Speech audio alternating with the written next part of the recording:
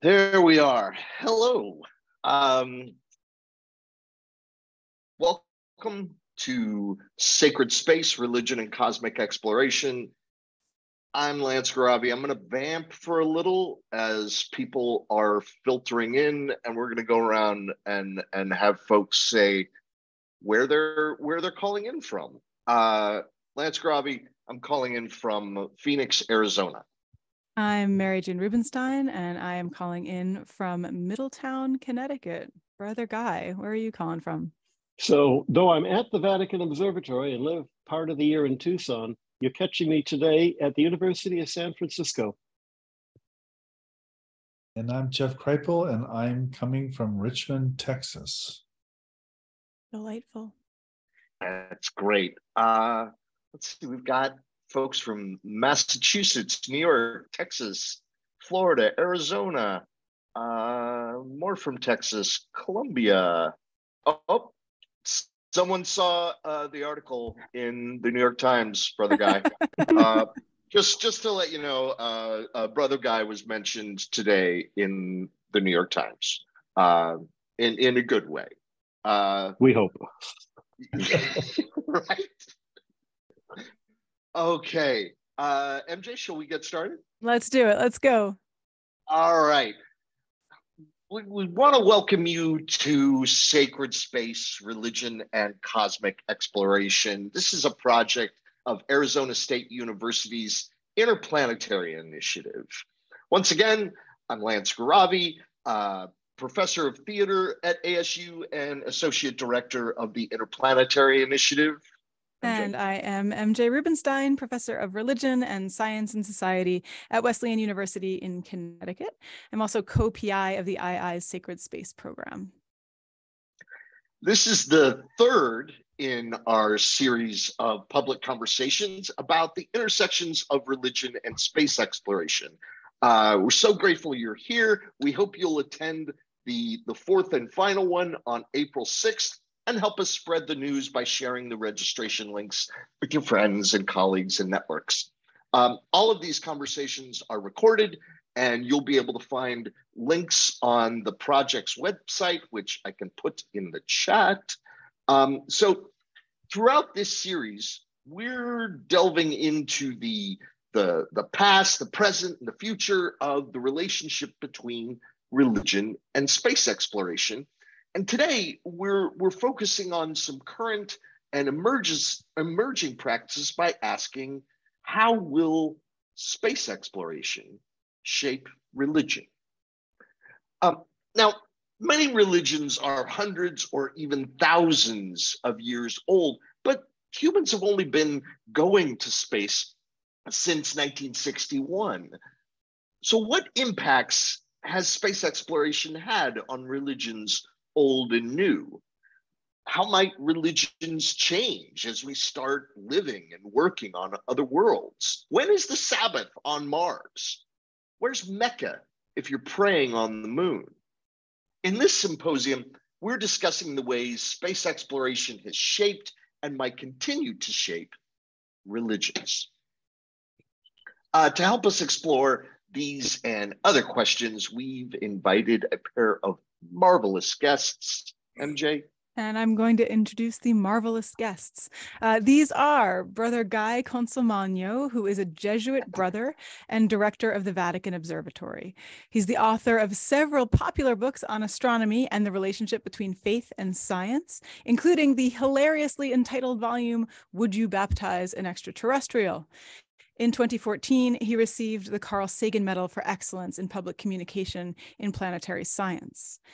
And Jeffrey Kripal is the J. Newton Razor Chair in Philosophy and Religious Thought at Rice University. Jeff is the author of many books, including The Superhumanities, Historical Precedents, Moral Objections, and New Realities. He is presently working on a 3-volume study of paranormal currents in the sciences, modern esoteric literature, and science fiction. And you can read more about our speakers on our website. I'm putting that in the chat right now. So you can look in there for their more detailed biographies. Speaking of the chat, in which I just posted something, please feel free to use it throughout our conversation to engage with one another as you're listening. If you've got ideas, if you've got links, if you've got references that you want to put up there, please do.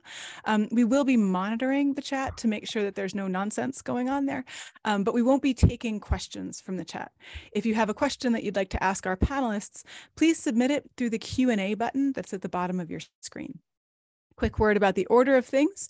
Lance and I will be talking with the panelists until about 7:50 Eastern Standard Time, at which point we will turn to the questions that you've all submitted through the Q&A. So again, you can do that at any time as our panelists are talking. Our panelists will address those questions that you've given them for about 20 minutes, and then we'll be sure to wrap up at 8:15. So that's that. Let's go, Lance. Let's do it. Let's do this. The question that's organizing this conversation is, how will space exploration reshape religion? For both of you, what's the first thing that comes into your mind when you hear this question?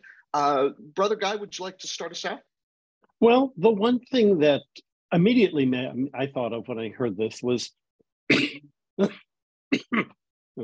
phrase that a fellow astronomer at the Vatican Observatory once said, "Are we making God big enough?"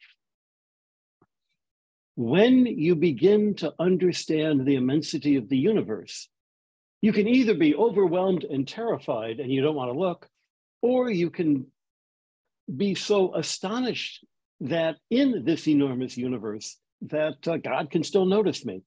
There was an example that I like to give. I give retreats, and one of the things I do is just show a series of images of the surface of Mars. Now, Mars isn't the universe. Mars is just the planet next door. And yet, for people to suddenly realize that Mars is a place that robots are moving on right now, that someday people are going to walk on, shifts their sense of who they are and how big the universe is. And I think, especially in a religion that is a creation-oriented religion, like the people of the book, Islam, Judaism, Christianity, where we attribute to God the creation of the universe, the bigger the universe, the bigger God must be. Interesting. Jeff, how do you respond to that question? With the word up. That's my answer, up. I think, first of all, I gave a lecture once on this very question. We had the 50th anniversary of NASA that was hosted at my university, Rice University. Our football field is where JFK gave his famous shoot to the moon or go to the moon address. So it's the only thing famous that ever happened in our football stadium, by the way. And I was asked to speak to this 50th anniversary event about the effects of space exploration on the religious imagination. And what I said was the same thing I'll say here. I think for millennia, human beings were basically locked on a two-dimensional surface of the Earth. And so transcendence was always this third dimension. It was always up. And we still see that today in near-death experiences and all kinds of religious art, where the assumption is that transcendence is up. But with space exploration, of course, there is no up. And we've been up there, and there's no heaven up there. And so I think that's a tremendous challenge. And I think what you see in the modern world, going back at least to the 19th century, where this cosmology began to shift, is you begin to get new imaginations of what transcendence is. And those move into, frankly, hyperdimensionality with the rise of geometry and mathematics. And those also move into evolutionary biology with a sense of evolution in a kind of teleological or directed way. So I think space exploration has been profoundly influential. But I don't think any of these changes are integrated into our public understanding. I would throw as an analogy to that, because I think that's brilliant. You know, the way that light and dark has been used in religious imagery, assuming that nighttime is dark. And it isn't anymore. We've got electric lights, we've got light pollution. We all know the phrase, it was a dark and stormy night. When was the last time you were in a stormy night and it was dark out? Stormy nights are brightly lit now. And it means that the imagery that we use, the metaphors we use to try to explain a transcendent experience, aren't working the way they used to. There, if I could add to that, I mean, so my early career was all thinking about human sexuality and religion. And, you know, if you look at almost all religious traditions, they had an agricultural model of human sexuality.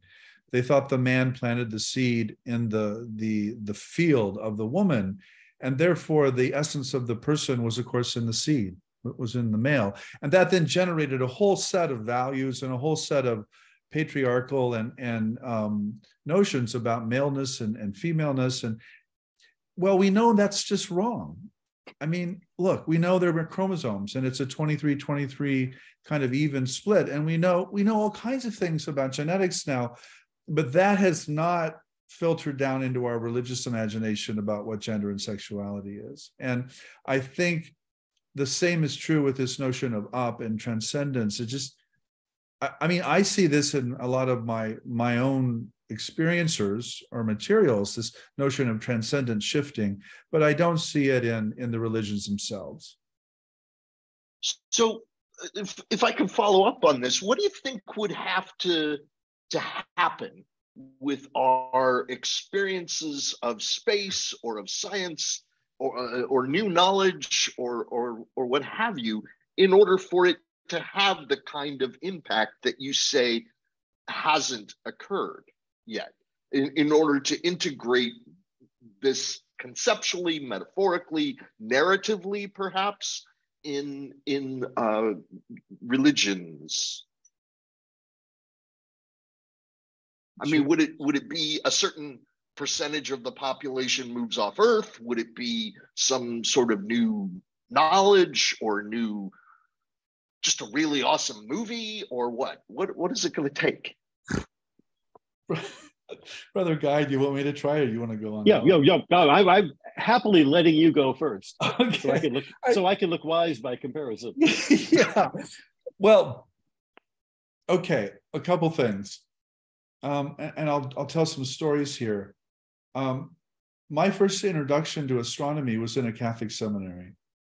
And I remember standing out in the freezing cold, looking through a telescope at a globular cluster with a Benedictine monk who was my astronomy teacher. And it frickin' blew my mind. Okay, it just blew up my mind. But I had never been exposed to that as a young man, nor was I ever exposed again to that.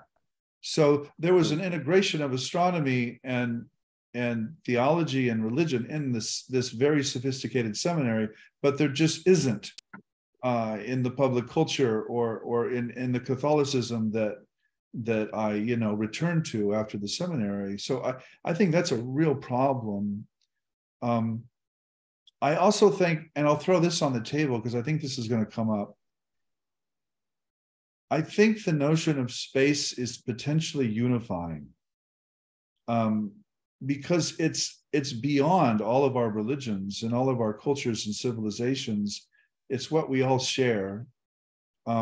So, it usually gets coded in science fiction as some kind of invasion, which is a problem, which unifies the species. And I'm not suggesting that. I'm suggesting that if there is a serious engagement with other life forms that are non-terrestrial, that could really shift how we see human culture and human civilization.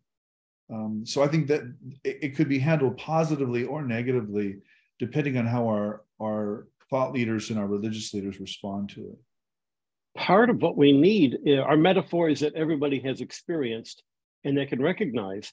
And the culture is changing so rapidly and so disparately in different parts of the world, in different parts even of our own nation, that at the moment we're kind of short on uniform metaphors. We have none. I mean, And not just short. So what you're saying about, the great movie is not as foolish as it sounds. We're also in the sort of thing, I'm old enough to remember a world before Star Wars. Yeah. But there are fewer and fewer of us who have that experience of seeing the world change. And I think certainly in my generation, there is a sense of rootlessness because the things we assumed when we were kids, we now know weren't true, and that's fine. But the things that we do have in common are a lot fewer than we thought they would be, and things that we thought would always be there aren't, including the stars. You can't see the stars anymore.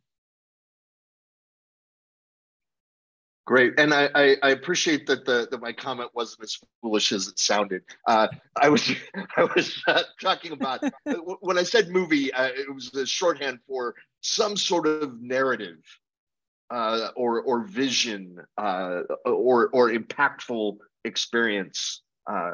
Anyway, this is terrific. MJ.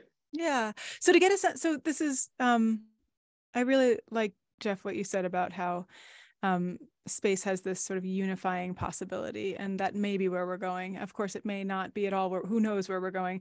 In order to get a sense of where we're going, I wonder if we can talk a little about where we've been so far since the late 50s, the early 60s. Can I ask Brother Guy first? This phenomenon of humans going to space again is relatively new. The Roman Catholic tradition is older than that. But have there been ways that space exploration, human space exploration, has already reshaped either not necessarily Catholic doctrine, but Catholic understandings of its own doctrine? Or are there ways that the church has been affected by these developments over the last few decades? Sadly, I would have to say no. Mm-hmm. I think it's the sort of thing that takes a really long time. The best thing you can do is to look at how long it took for our understanding of who we are to be shaped by recognizing there's suddenly a continent of human beings that we had never encountered before.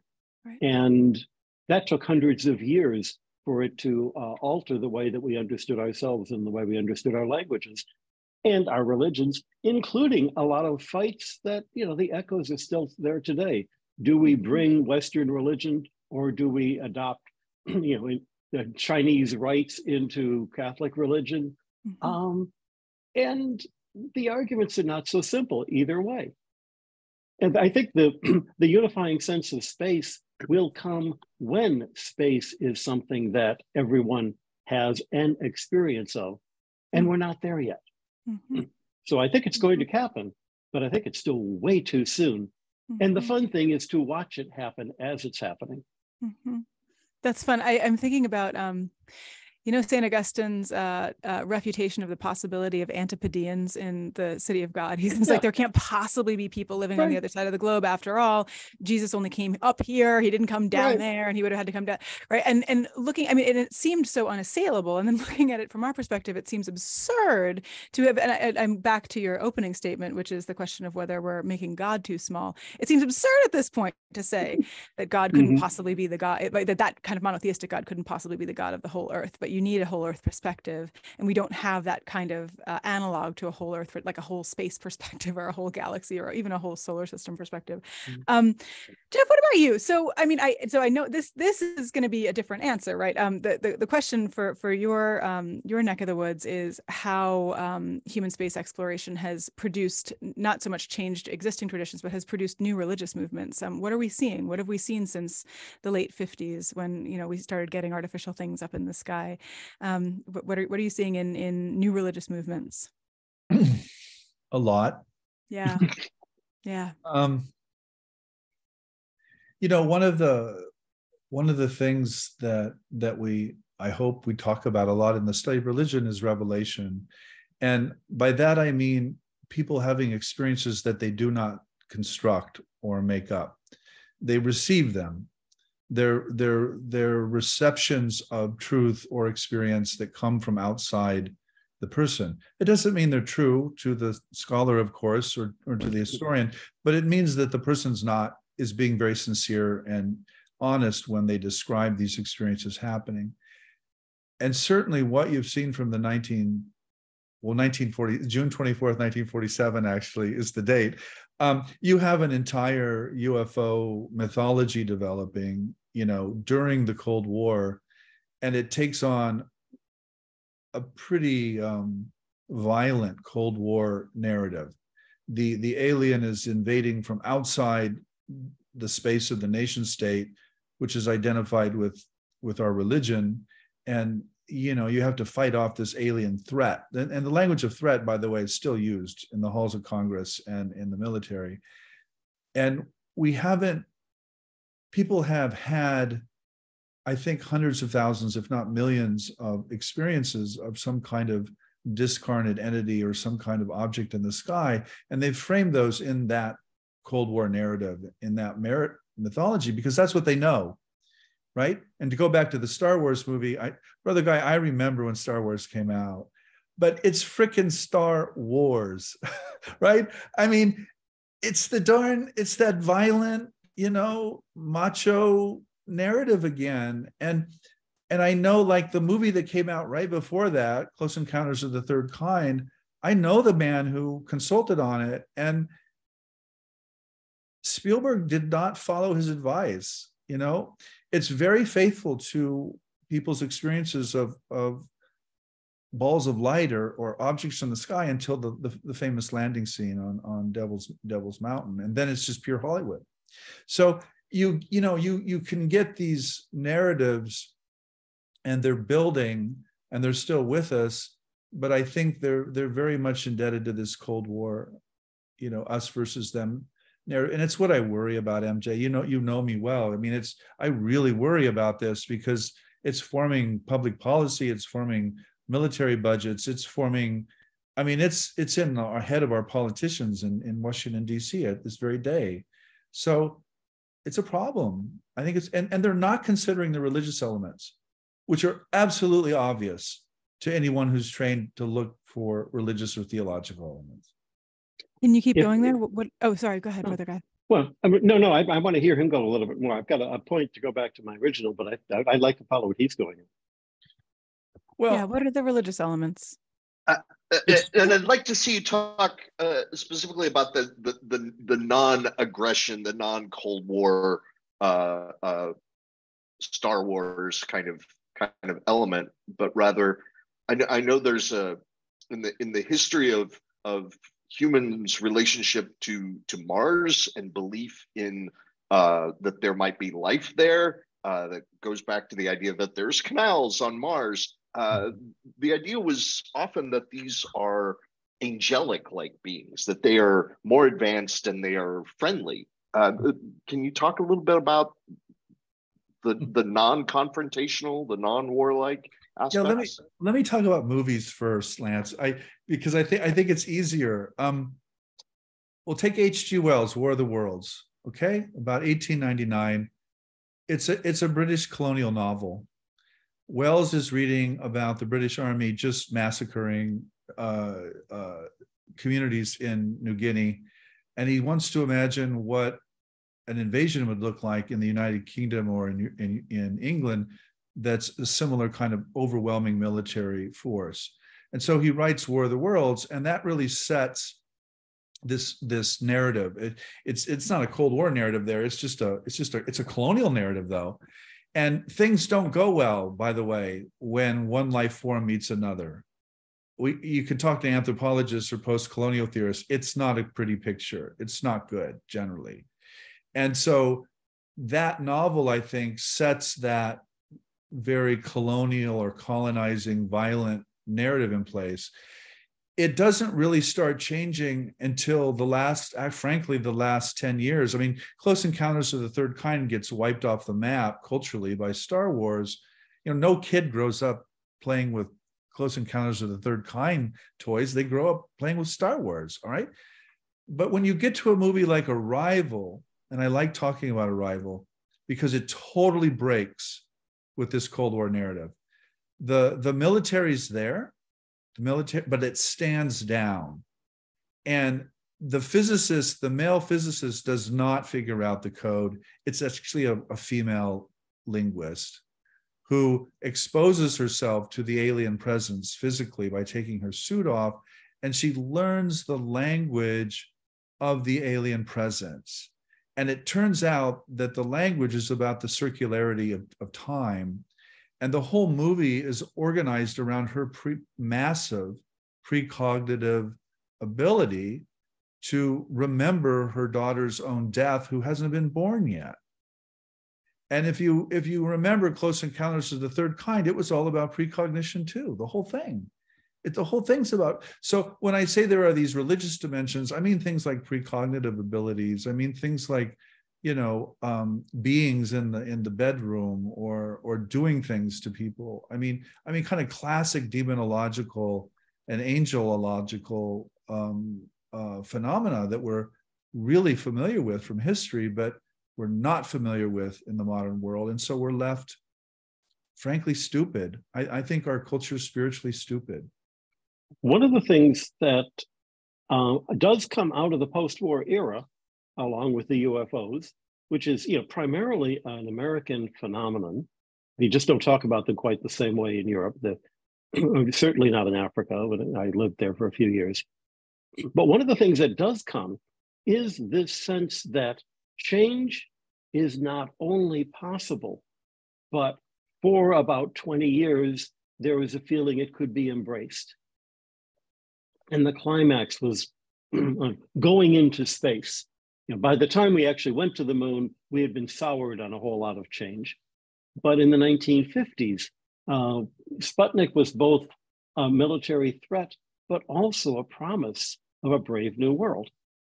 And to go back to my original answer, I'm wondering if that sense of change that was so crystallized by the space program wasn't one of the things that gave the Catholic Church the courage to change radically at just that time, to be able to say, okay, we don't have to continue to do things the way we did in the old days.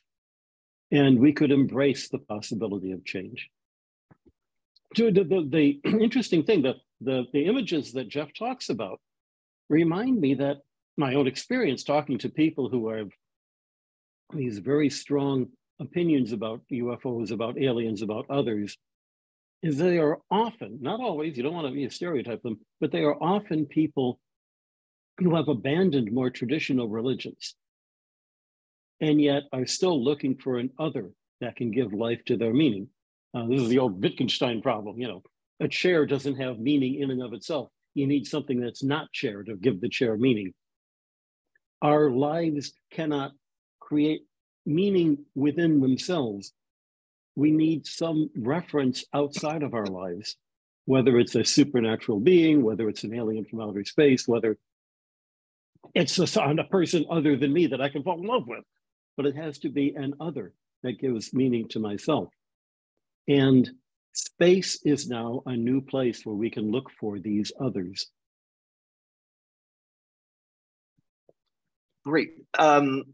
So, Brother Guy, what is the role of the Vatican astronomer? What sorts of exploratory programs does the church endorse? And are there any it opposes in terms of space exploration? When I arrived at the observatory 30 years ago, the boss then looked me in the eye and he said, "This is your job. Do good science." And if you've ever tried living off of a NASA grant, you realize what a radical gift that is. Because before I was, didn't enter the Jesuits until I was nearly 40. I'd lived off NASA for 20 years. You can only do the science that NASA has decided is worth paying for. And you'd better have a project that's going to get your results in 3 years, or you're not going to get renewed. Instead, the work that we can do is long-term survey work, looking at lots of galaxies in lots of places that will take 10 years. In my case, it was measuring physical properties of meteorites. That took me 15 years to just get the first data set. When I first presented it at a meeting, I was told, Guy, why are you doing that? Nobody does that. It's because well, nobody else had the access to the media arts or that kind of time. Now, the only thing that I think ought to be and would be forbidden is any activity that you shouldn't do in any event. I shouldn't be stealing somebody else's data. I shouldn't be lying about my results. I shouldn't be, you know, murdering my rival so that he doesn't get my crap, whatever. In all of the inventiveness of the human race, nobody's ever managed to invent a new sin. But specifically, insofar as space exploration is a different sort of endeavor than astronomy, is there? I guess let me frame this another way. How does the church frame the endeavor of space exploration specifically, or is there a Catholic understanding of that endeavor? There certainly isn't a top-down version, because you got to remember, there's what, 1 billion Catholics in the world, and the Vatican, where I work, is about the size of a large high school. You know, there's less than 1,000 people there. And the old joke, how many people work at the Vatican? About half. So there's even fewer doing things there. But to give you a sense, I can think of 3 times when popes have specifically talked to astronauts. And the first, maybe the most notable, when Pope Paul VI was in our observatory in the dome of the Schmidt telescope, speaking to the Apollo 11 astronauts on the moon, the day of the moon landing. And all he did was to say, bless you, bless the work you're doing, and recognize that you are bringing humanity, for better or worse, off of the earth and into the larger realm of the universe. And the same way, both Pope Benedict and Pope Francis have had moments when, you know, they've spoken to astronauts in the space station, the ISS. And again, it's not, you know, telling them do this, don't do that. It's just rather saying, remember that you're representing all of us. And in some ways, we get to vicariously live through your experiences. So that's a very specific way, not of saying do this, don't do that, but a very specific way of framing that activity of being an astronaut, of leaving the Earth. You're representing all of us. Would you? Yeah. And so far as not very many people get to do it, it's going to be the case. The issue is when everybody can fly to America, then, you know, being someone who can fly to America is no longer such a special thing. That changes the whole mentality of what it means to fly around the world. Okay. All right, Jeff, I want to take us back to some UFOs for a minute. Woohoo! UFOs. Back to UFOs. Are there? So your answer previously to the question about the way that space exploration, both literally and imaginatively, right, have begun to produce these new religious movements. You said there's a lot of stuff.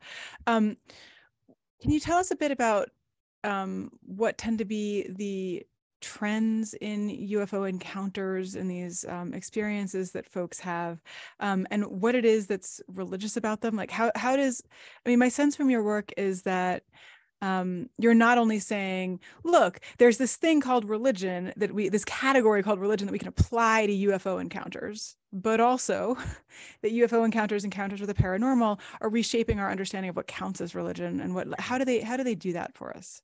Yeah. So I think now let's talk, if I can talk about the broader culture. I think there's 2 ways to think about this subject, and I think they're both mistaken. One is you sort of look to the past and you assume a kind of scientific presentism. We've got it all figured out. These are ancient astronauts that these dummies in these previous cultures didn't realize. And we can like reread the whole history of religions as like space exploration by ancient astronauts that was misperceived and fantasized as religion by primitive peoples. Okay, I think that's deeply arrogant and deeply mistaken. I think the opposite move is to assume the truth of a particular religion that arose in the past and to read it forward into the UFO phenomena. So, you know, these experiences confirm the truths of some form of Christianity or some form of Islam or some form of Buddhism or whatever it is. I think that's equally mistaken. I think what's actually happening when you talk to experiencers is that they are in what John Mack called ontological shock. They are just blown away by the physical reality, but how that reality does not fit into any model they have, any religious model, any scientific model, any cultural model. And so that's what I'm trying to say, is that there's something happening to these people that the religious paradigm doesn't really work, but neither, frankly, does the scientific paradigm. And there's something else going on that is far stranger and far weirder. And that's what we got to sit with. Because I think that's what the experiencers are saying. And that's not Jeff speaking. I'm trying to ventriloquize what the experiencer is saying. And so that's what my work is about, is sitting with that.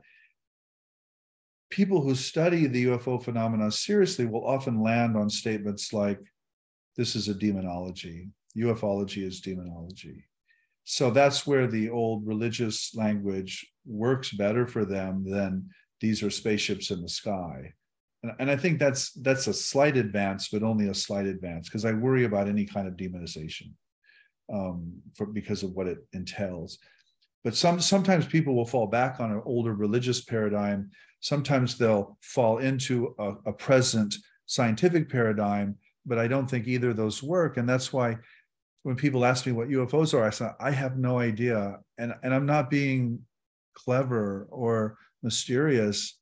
I'm being honest. I think people who say they know what they are just ignorant, frankly, or mistaken or misinformed or something. Can you give us an example of like a kind of story that, and so we can understand how it's not quite working in traditional religious frameworks and how it's not quite working in scientific frameworks? Yeah, so a lot of this story broke in December of 2017, and it broke in the New York Times.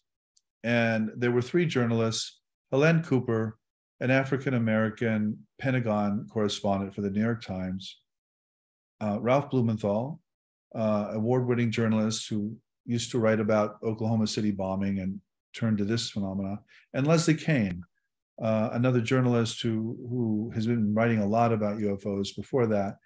And they broke this story in the New York Times, and they published a series of videos, a series of radar videos that were taken in the cones of fighter jets off the coast. And they clearly showed some kind of spinning object that these fighter jets were trying to pursue.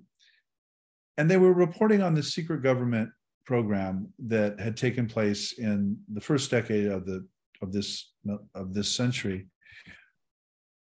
We've had lots of conversations in the halls of Congress and in the military about UFOs and Air Force pilots and Navy pilots, and it's always coined in a kind of technological language. These are threats in the sky. These are things that show up on radar. Presumably, we should shoot them down. You know, I think that's the assumption. But if you actually look at the study that was done, and of course you can't, because it's all classified, that's the first problem we run into is there's just walls of secrecy here. And any serious researcher knows as soon as you hit a wall of secrecy, something's up, you know, something's fishy. But we know that those programs also produced a lot of studies of paranormal phenomena, things like plasmic orbs that presumably gave people cancer, or what's called the hitchhiker effect, where a researcher would go into a haunted area and then bring the haunting back to the home, even thousands of miles away. So none of that gets talked about, MJ, none of it. It's just all threats in the sky and machines in the sky, and we're looking at spaceships, and what's actually happening to witnesses is so weird, so out of the ordinary and out of our present paradigms that nobody will talk about it, you know, at least in public. People will talk about it on chat rooms and in books and essays and conferences and stuff, but it will not get talked about in the New York Times because they'll edit it out. They'll just edit it right out. So there's a kind of whitewashing that's going on right now around the whole UFO phenomena. It's extremely weird. It's extremely religious in all kinds of ways, and it gets reduced down to this technological or military problem, which also is true. That's what's so weird. It's also physical, but it's also spiritual. And we don't have a way of thinking about those things at the same time. We want to split those up. And then we want to say the spiritual is just fantasy. It's not really real. Only the material or the physical is real. And I think that just hamstrings us.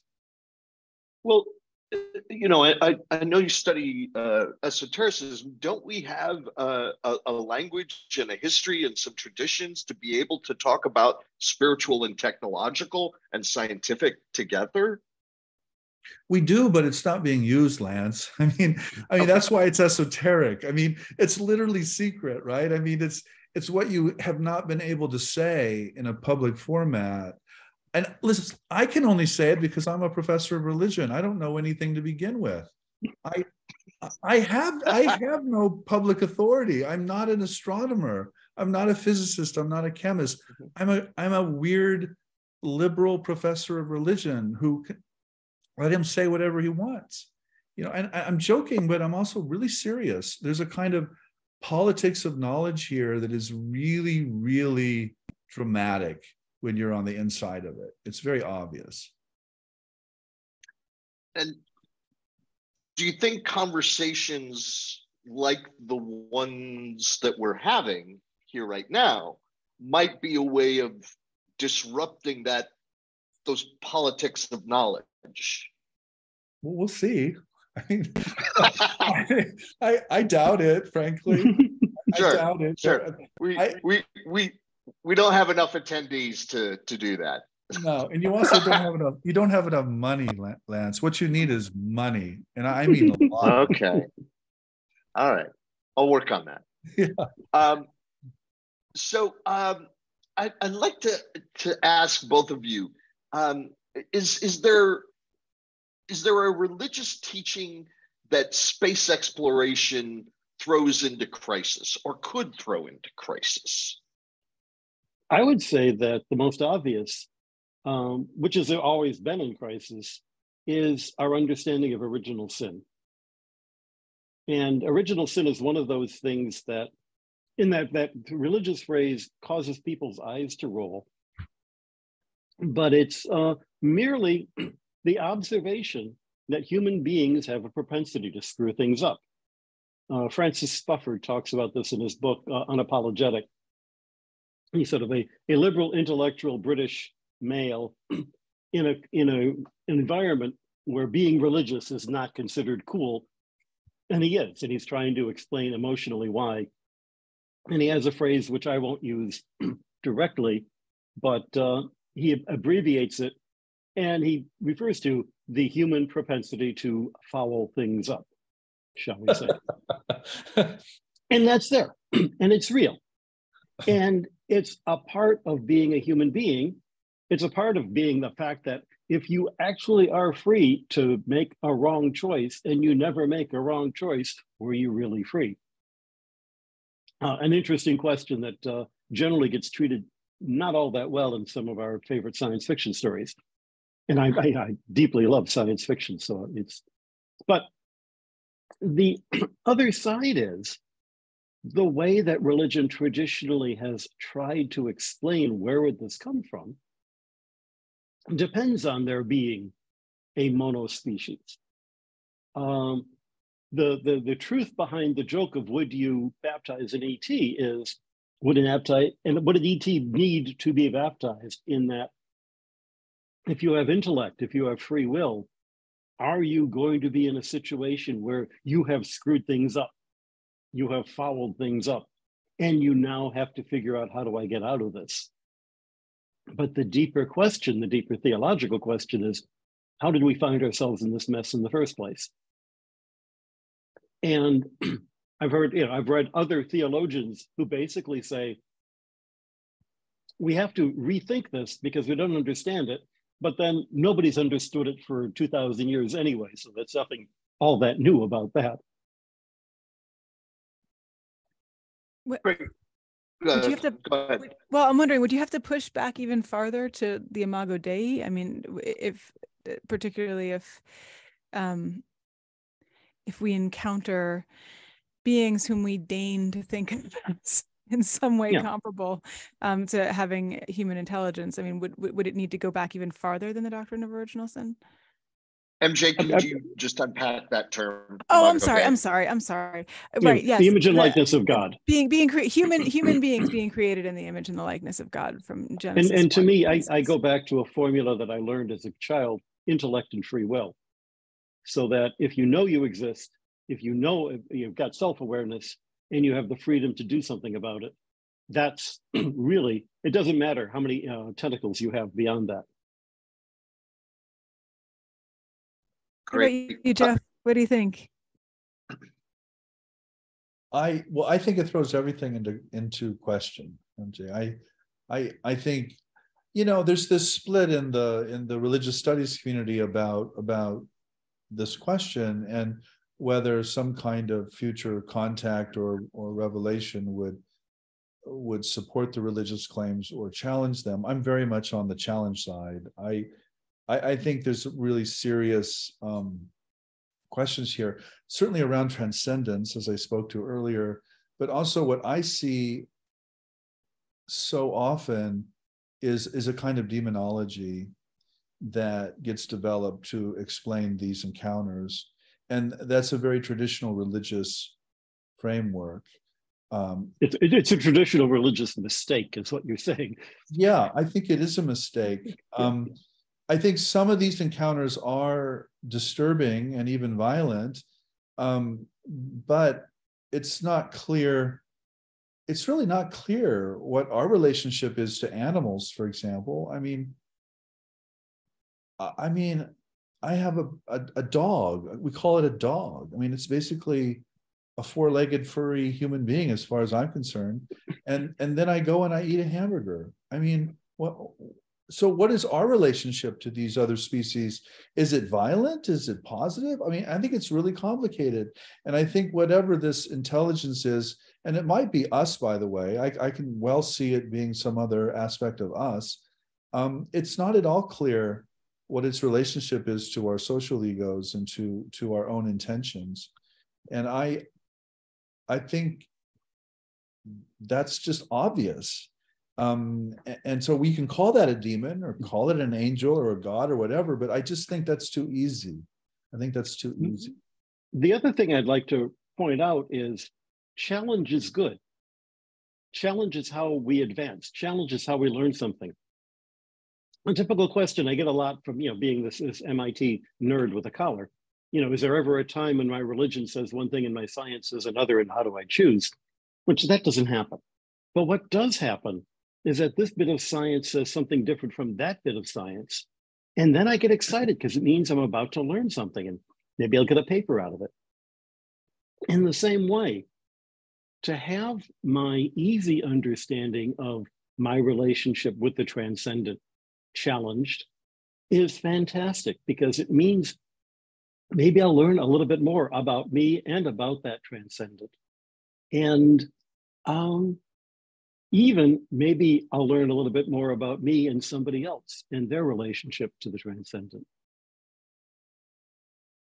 Well, so on that, to finish up with one question from us before we turn to the questions from the audience. And audience, please, if we've got some questions coming in, they're wonderful.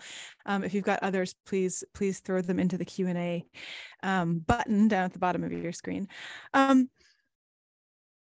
If you were to figure out how to communicate with an alien life form, you are the linguist in Arrival. You have figured out how to speak that tentacle circular language. What might you hope to communicate to it about our spiritual traditions, and or what might you want to learn from them about theirs? Like, do you have a sort of fantasy scenario? You're like, okay, the aliens are going to come and they're going to teach us how to or we're going to teach them how to. Is there some kind of exchange you can imagine happening that would be productive, non-military, non-aggressive, no death wars? I don't know, Jeff, what do you think? You want me to so you make the funny face, so you get the question first. That's the yeah. I mean, so I've been reading Barbara Newman. I don't know if you've ever read Barbara Newman. She has this amazing book called The Permeable Self, and she's a medievalist, by the way.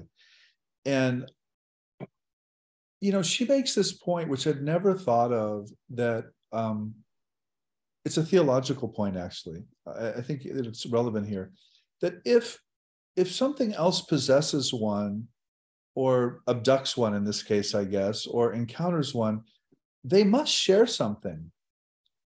There must be some shared nature for that possession or abduction or communion or contact to take place. There has to be. Otherwise, there would be no way to communicate in any way. And so that contact presumes for Newman God. It presumes a kind of transcendent source of both the person being contacted or abducted or possessed and the possessing or abducting or communing agent.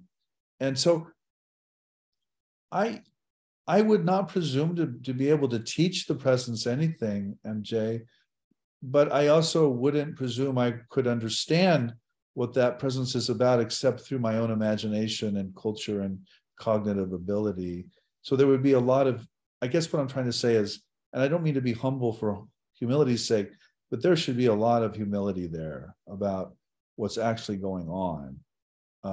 And the awareness that what we think is going on is almost certainly a human projection or frame of what's going on. I guess that's what I'm trying to say. Brother Guy? I immediately went back to a poem, and it's not too long. I'd like to read it, called Christ in the Universe. With this ambiguous earth, his dealings have been told us, these abide. The signal to the maid, the human birth, the lesson in the young man crucified, but not a star of all the innumerable hosts of heaven have heard how he administered this terrestrial ball. Our race has kept their Lord's entrusted word of his earth-visiting feet. None knows the secret, cherished, perilous, the terrible, shamefast, frightened, whispered, sweet, heart-shattering secret of his way with us. No planet knows that this, our wayside planet, carrying land and wave, love and the life multiplied, and pain and bliss, bears as chief treasure one forsaken grave. Nor in our little day may his devices with the heavens be guessed, his pilgrimage to thread the Milky Way, or his bestowals there be manifest. But in the eternities, doubtless we shall compare together, hear a million alien gospels, in what guise he trod the Pleiades, the Lyre, the Bear. Oh, be prepared, my soul, to read the inconceivable, to scan the million forms of God those stars unroll, when in our hearts we show to them a man. The poem was by Alice Meynell, written in 1921. It shows that these ideas are not all that modern, and yet I think it could not have been written in quite the same way in 1821. Can you just say a few words about what you think what you pull from that poem? What we share, what I hope we share, actually is the very point Jeff was making. We share stories. We don't share theology. We don't share artifacts. We share stories. And I hope story is something that that any entity with which we could communicate would be able to share.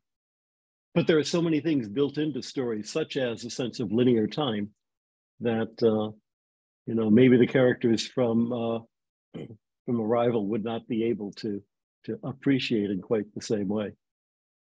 And just as it's interesting how the story Arrival varies from the Tenchu original short story.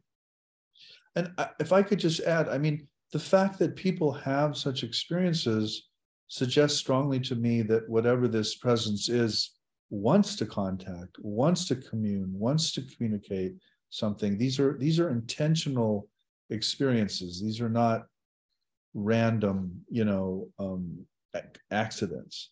So presumably something can be communicated or something can be changed. I love that we sort of began with the discussion of narrative and we've come back to it. I think a lot, I teach a class in narrative at ASU, and I talk about narrative as something that creates connection, that creates community, commune. And so I'm really moved by how we've come back to this. So let's jump to some questions from the audience here. The one that jumps out that's most kind of on point with what we've just been talking about is for both Jeff and Brother Guy, what are your favorite works of science fiction? While we're on the narrative kick. Do you want to go, Brother Guy, or you want me to go? Sure, yeah, because my tastes are very low. Mine might be low too. I do astronomy and profound for work, and I read science fiction for the fun of it. So, yeah. My favorite author, I think most people who know science fiction won't even put a book so much as an author. And I was a great fan of James Schmitz, this writer from the 50s and 60s. His classic book was called The Witches of Keres. But the typical theme was the guy thrown into a milieu way beyond his abilities, who has to fake it and discovers that when push comes to shove, he can find the resources to be equal to the challenges he faces. I think it's very much, comes out of the post-war, you're looking for heroes milieu, but with a little more humility than simply, I'm the hero, I'm going to beat up people, because the challenges that these guys face are in fact very different from what they expect. They're much more subtle and much more, the witches that he encounters are three little kids who are far more terrifying than monks. So I don't, my taste, go back to this question MJ asked, I'll explain why. So I'm a big fan of Philip K. Dick, and who was an astonishing science fiction writer, but also a profound mystic, by the way, who had a metaphysical opening in March of 1974 that he called Valis eventually. And Hollywood loves Philip K. Dick, but they won't touch Valis. And this just goes back to my point. It's like we're okay if someone's, a materialist, or something, but we just want to shut him down or shut her or them down if they stray from that narrative. And Dick was convinced all of his novels were leading up to this experience of this cosmic mind that he knew in 1974. And so far we don't have a single movie on that, even though he wrote 4 novels on it, by the way. So Jeff, I'm going to keep you in the hot seat for a moment and feed you another question, but I'd really like Brother Guy to respond to this. It was directed to Jeff, but I think Brother Guy, you're going to have some thoughts on this too. Which the question is, do you see any connections between space exploration, and let me add here also maybe UFO encounters, and traditional narratives of esoteric or mystical ascent through the heavens? Yes. Yeah. I do. Great. Like what?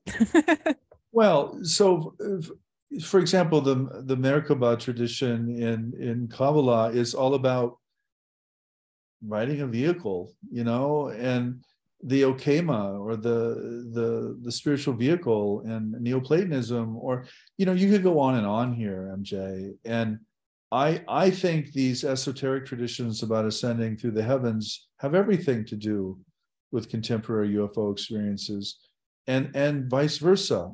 But I wouldn't privilege one over the other, is what I'm trying to say. I'd want to read one against the other, then the other against the other, and see what we could come up with. So, but I don't think one culture had it, and the other is approximating. I think they're all approximating. But yes, the answer is yes. What immediately comes to my mind is one of the openings of the spiritual exercises in St. Ignatius, the guy who founded the Jesuits. And the whole experience of the spiritual exercises is to use your imagination, to place yourself in different times, different situations, try to imagine what would it be like, what is it like, how might I react? This power of the imagination. But the first thing he asks the retreatant to imagine is a world where God is looking down on the world, almost as if it's a God in a spaceship. And that for 1550, when he's coming up with this, that's a remarkable way of viewing the universe and a remarkable step of the imagination. There are also these, that's great about Ignatius. I'm thinking of all of those other, the Christian mystic tradition of these sort of ladders of ascent, right? Right. You know, climbing up, this beginning with Pseudo Dionysius, and we just sort of ascend these ladders of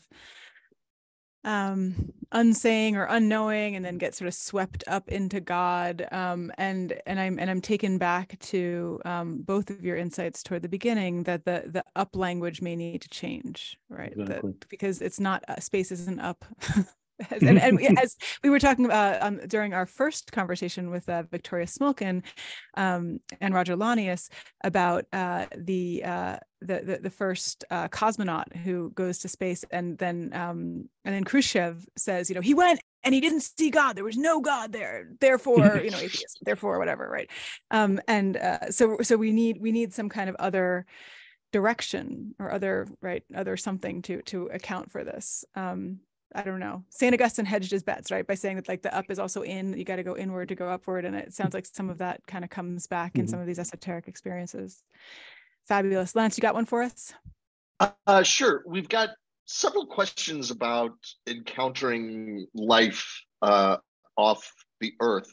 We've got one that says, I have a weird background, went to Jesuit school and a Jesuit university, but I'm Jewish. I was always interested in issues of theology in general. From my humble understanding of both traditions, none of the assumptions, rituals, matters of faith, or dogmas would stand the reality of life beyond planet Earth. What would happen to organized religion if or when this happens? And by this happens, I think they mean we encounter life beyond Earth. Or does this question matter? And then a couple of people are asking similar versions of that.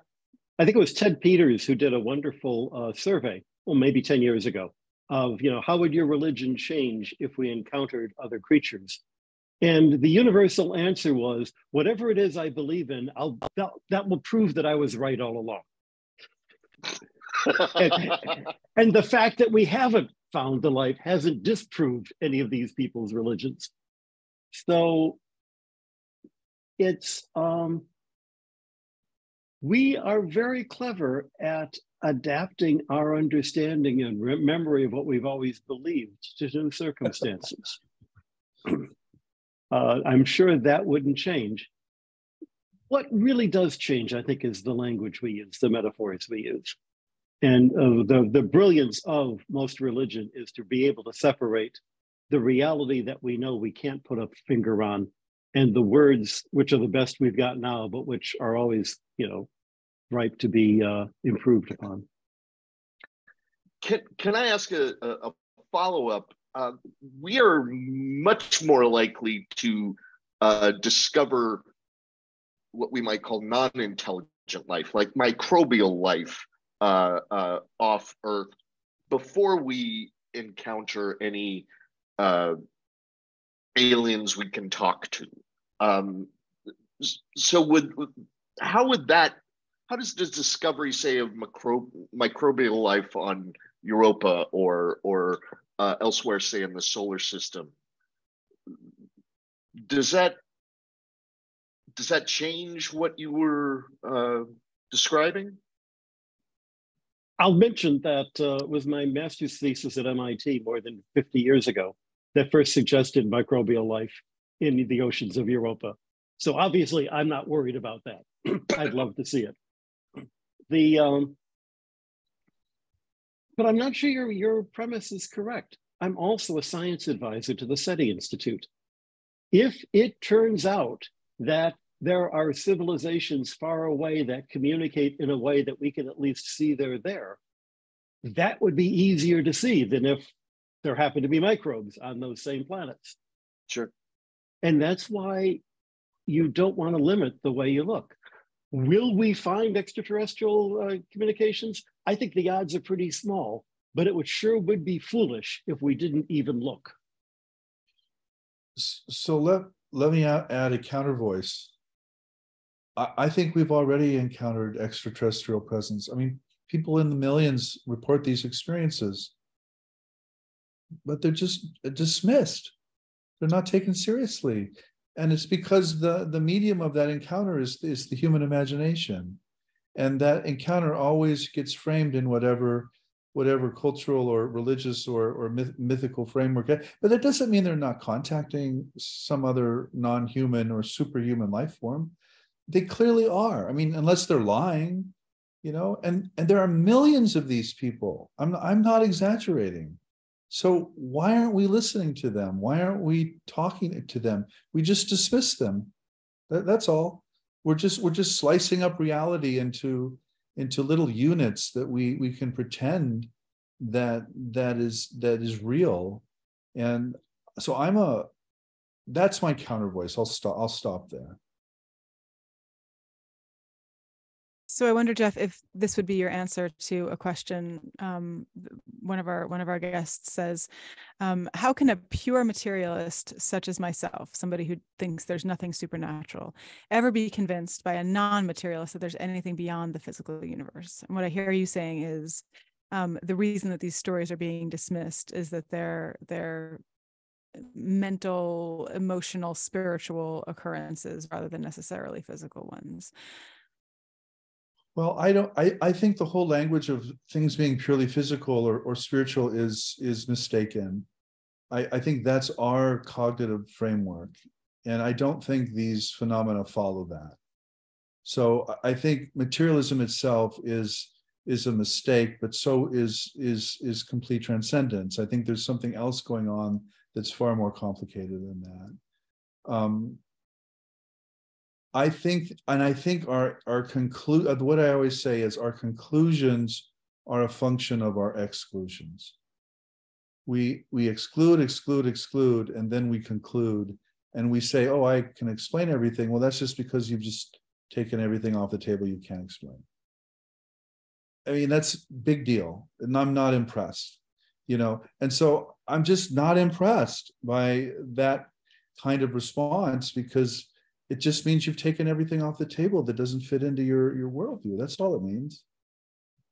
Every logical system starts with axioms. And if the axiom is that particular thing doesn't exist, then your logic is incapable of ever finding it.